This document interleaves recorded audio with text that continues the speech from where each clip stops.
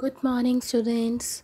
Today we are going to study chapter calendar of your term 2 book. Objective: to help students understand the concept of leap year.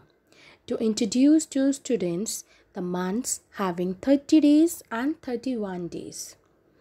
To make them convert months and weeks into days. So let us read one poem. Hello, calendar is my name. Very easy is my game. Just remember months and days. Let's count. When will you have your holidays? Before proceeding to the chapter, let us do one review exercise.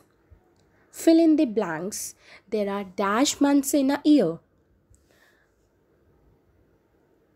How many months are there in a year? Answer is 12. Dash is the last day of the week. Which is the last day of the week? It's Saturday. There are dash days in a week. There are 7 days in a week. Very good, kids. Dash comes after Monday. Which day comes after Monday? It's Tuesday. My birthday falls on 17th October. You have to write your birthday date. Okay? May is the dash month of the year. May is which month of the year? It's 5th month of the year. Dash is the first month of the year. First month of the year is January. There are dash or dash days in February month.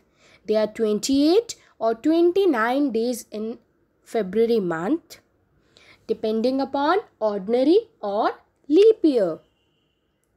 July comes between dash and dash. July comes between June and August.